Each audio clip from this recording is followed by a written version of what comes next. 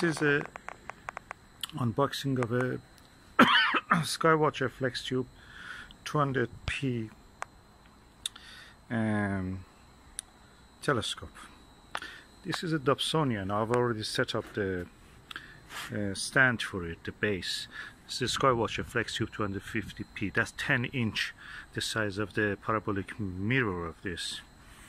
And I've already set up that. That's part of the furniture as if.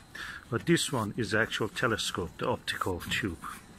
The thing about this tube which made me order one was that it's a Dobsonian, but at the same time, because it is quite compact, you can practically fold it, and if we reduce to the size that you can see here is around 80 centimeter, and it has 2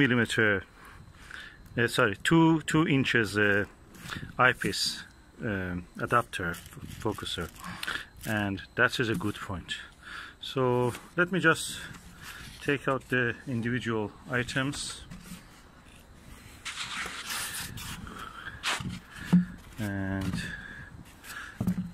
let's see what is inside. Okay, I can see a quite chunky piece. Let me just use both my hands and just extract this. Okay, now I have not set up the tube upright, and I'm going to remove the plastic from the top. Okay, I'm removing the plastic. It's quite delicate optical instrument, very precise.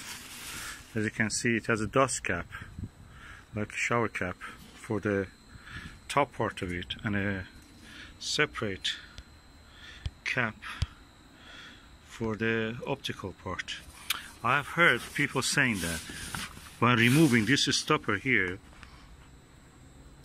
you can actually shut it tight, so it will not be this gap of 1 inch here, and you can use this dust cap on the top part. It will be completely isolated. Have a look around it. It has a swiveling axis here, handles for using it, carrying it, or guiding it. These are the screws that you can loosen up and extend the 4 individual bars to extend the tube. That is the massive eyepiece focuser, and you can see the size there. I'll go from the other side and show you. And you can see the massive eyepiece focuser from this angle, and this is a 10-inch telescope, 250 millimeter, and focus 1200. So the F number, or focal ratio of this, which means that how wide you can see the sky, the angular width of the sky to see through this, is quite good. It's less than 6, 5.7 or 8. I'm now going to lift it and put it on the stand and see how it will do. Wish me luck. I'm now going to lift it and put it on the stand and see how it will do. Wish me luck. Okay, I'm now going to put the optical assembly tube into the base, the stand, and as you can see, it has a handle for carrying, for 1.4 eyepieces space, also for 2-inch eyepieces here. So let's do it now. Oh, that was easier than what I thought. You must try it with a German equatorial mount to know what I mean, how easy it is. Those are difficult. Okay, this is the eyepiece holder. Look at it, how chunky it is. I have got this eyepiece for that. 3 very good eyepieces, good quality, top notch, max vision ones. And I'm going now to extend the tube and probably have a look into the mirror. Now, as you can see, I've extended tube, and this is the full length of the telescope. I can say this is around 150 or 40 and how easy it is to maneuver it around. So you can make it up to the lowest point, which is, and it stays the way that it is. You can extend it almost horizontal, yeah. And if you want to go the opposite way, it doesn't go that way. What you will do, you turn the base, and again there is a handle here. You will turn it like that. And now let us see the actual optical assembly tube. That's the cap, dust cap. This is the beautiful mirror of this lovely telescope.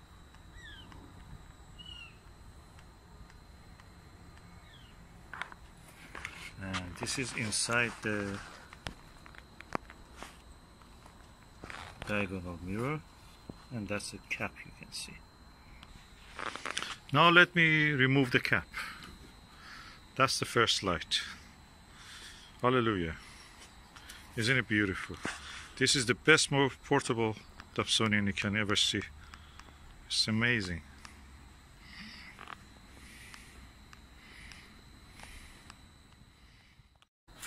Of course, this is the telescope itself. Looks like a Keck telescope or like a Mount Palomar. And that's a giant mirror. And this is the instruction manual. Astronomical telescope user guide. Brochure introducing the different products from the manufacturer. 10mm eyepiece. 25mm eyepiece, which is a wide angle. So I'm going to use that. And this is what we were looking for. That's the eyepiece holder. What before that we can do, look at the viewfinder. As you can see, this is the viewfinder. On its own is a telescope on its own. I can say this is probably around 50mm and quite impressive size for an eyepiece. I can use it as a telescope. Now I'm going to put the viewfinder here. It's very easy. It's a dovetail bracket. It slides here. So I'm going to do it now, and I will show you the result.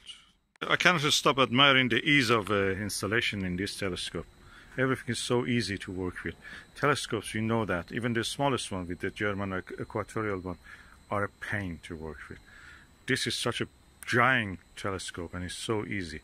Okay, I've installed the viewfinder, and I'm now removing the cap of it to show you the lens. This is the first view of the lens. Beautiful. And I'm now going to remove this lens cap on the end part of it. And let us see how it looks if I look through this viewfinder. It should be a wide angle view. I noticed that the telescope a little bit slides down, so probably I should adjust the tension and the spring or whatever I have to do here. I'm sure there is something for that. And anyway, that's something that I have to read the manual for that. At the moment I'm not going to interfere with this. I'm just putting the lens cap, removing the lens cap from this cap from the viewfinder, just to be able.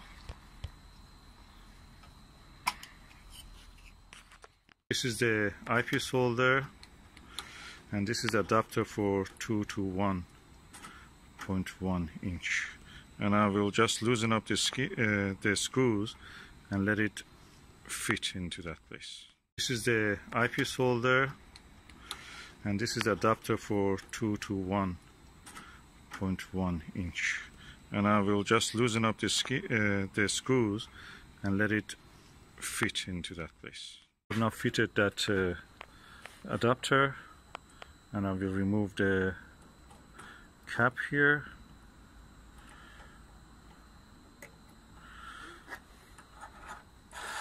Oh, it's wonderful. I can now adjust this also to hold it in place. This is the view for the eyepiece, and you can see the roof. Now I'm going to put the eyepiece into this and look at some views.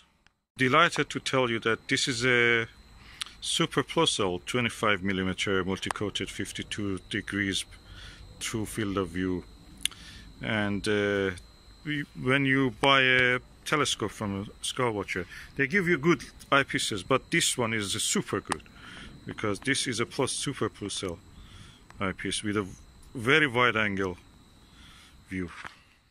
I have now installed the eyepiece, quite impressive size.